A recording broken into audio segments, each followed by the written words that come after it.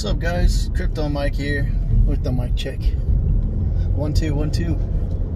How are you guys doing today? Hopefully well. I'm just doing a little bit of driving. Hopefully you guys are happy right now with all the crypto prices going up.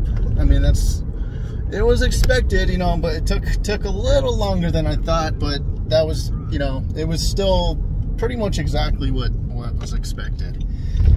Bitcoin went up a little too fast, and then it took a breather, and now it's going to go up. It's going to grind up. I think it's going up pretty quickly, though, ever since it did start going up again. It's going to grind up, though, I think, and it's going to have to pass the resistances that are ahead. The strongest one is around the 56,000 level. Once if we get past that, it's off to the races, and we're gonna see $80,000, $90,000 Bitcoin. So I'm thinking that's what we're gonna see. I'm looking forward to it. Alt season has not begun. We're gonna see another crazy alt season, probably within a couple months, you know.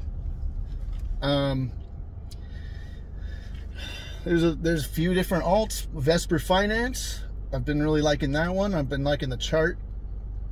I started dollar cost averaging when it was like 40 bucks. Now it's $8.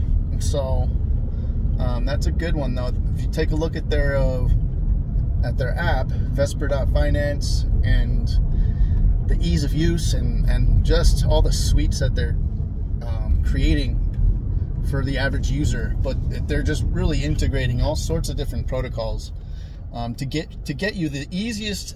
What the heck?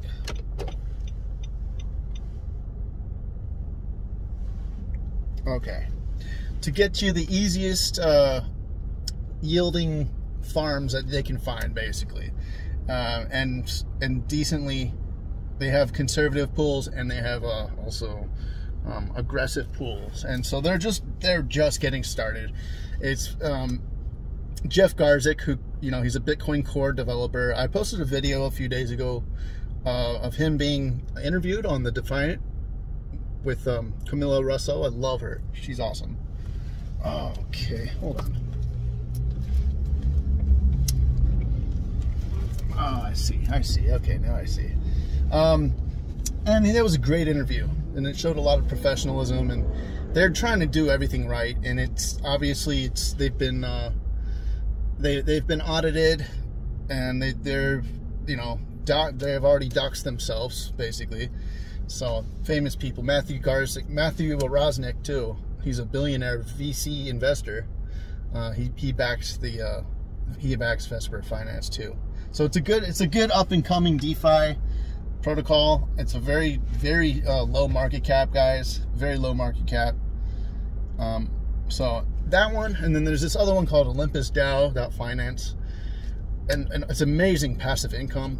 18,000%. It's been like that the whole last month that I've been staking it. The more you stake, the more you make. You know, I'm making a whole month's rent in like 2 days. You know. Just from staking. Now, the only thing I don't like about it, is that the team is mostly anonymous, and I don't like that, because that's when things could get rug pulled. So I haven't put a whole, like, too much into it, you know, but I am enjoying that passive income. So that's the only thing I would advise using caution, is that the team is mostly they're mostly anonymous, so we always want to be careful with that, because that could be a rug pull in the making. But they are the community is passionate and big and large. Chico Crypto did a video on it. There's a ton of videos out there if you want to check that out. And what else? What else we got? So Cardano's going to have a big September. It's already blowing up. XRP should have a big just run from here on out, especially once they drop the case. which, you know, I think the whole case was to drop the price and let people buy in, I think. But, you know, I could be wrong, but we'll see.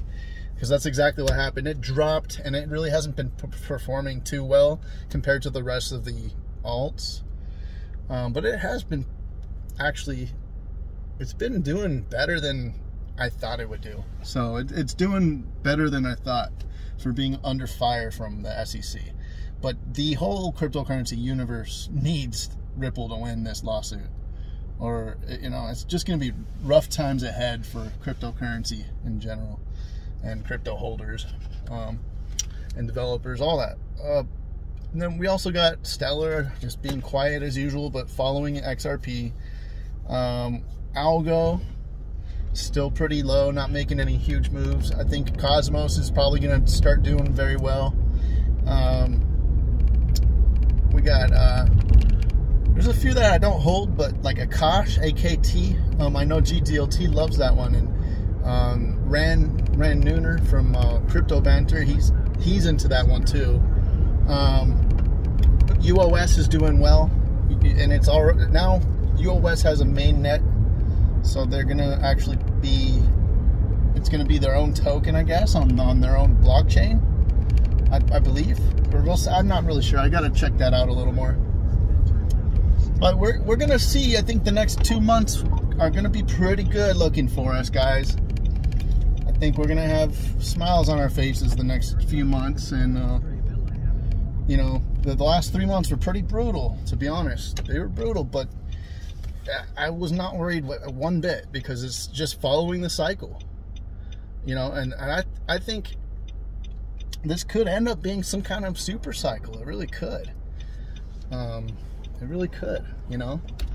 It's getting interesting out there, guys. So anyways, just wanted to give you a little update on what I think about the market. What else is there? There's a few others. You know, DeFi is gonna go crazy. NFTs are going crazy already. Don't buy meme. That's the one I like. That's my meme token. I mean, that's my NFT token project that I love. And but tomorrow is the anniversary of it, so price might go. It might start going up. I don't know. We'll see. I hope so, because I've been waiting for a while now. I'm expecting that one to go to like $40,000 at least.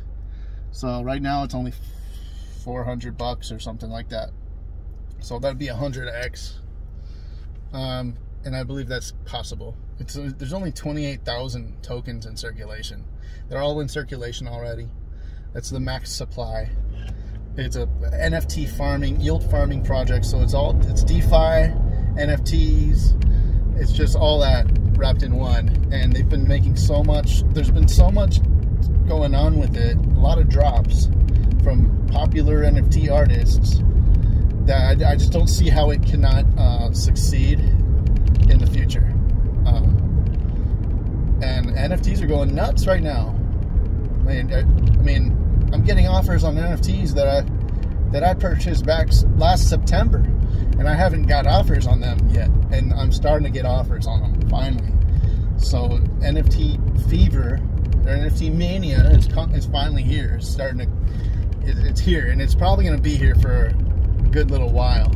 CryptoPunks are going nuts with sales. I mean, literally, they're going for millions and millions a piece. It's crazy.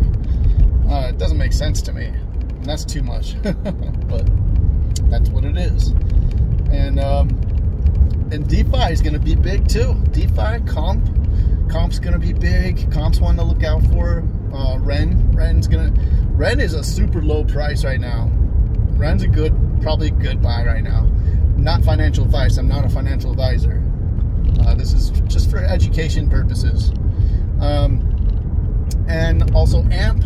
AMP has been creating a support around 6 cents. And I do believe it's a good buy. It's a good buy. I don't think it's going to go much lower unless Bitcoin just dies out of nowhere. Just dives off a cliff. And I don't see that happening either. It's going to probably come down to find some support. maybe. It keeps grinding against 46,000, so I don't know. But anyways, guys, AMP is doing good. You guys, AMP is going to be big. And most of you guys probably have no idea how big it's going to be, but it's going to be big. It's already big, but no, it's not. This is nothing for what they're aiming to do, and the partnerships and merchants that they're planning to announce, and you know, they have a lot under the hood, especially with their DeFi protocol and their collateralization token, AMP, the AMP token, and with it, they're completely staying within regulations. So it's gonna be interesting being an AMP holder in the future. All right, guys, that's about it for now. I'm gonna continue driving, and it's a beautiful day. So if you're indoors and you know you need to get some vitamin D, go outside, take a bike ride, do something, take a walk, waka waka. All right, guys, love you. Have a wonderful day. I'll talk to you later. Crypto Mike out. Peace.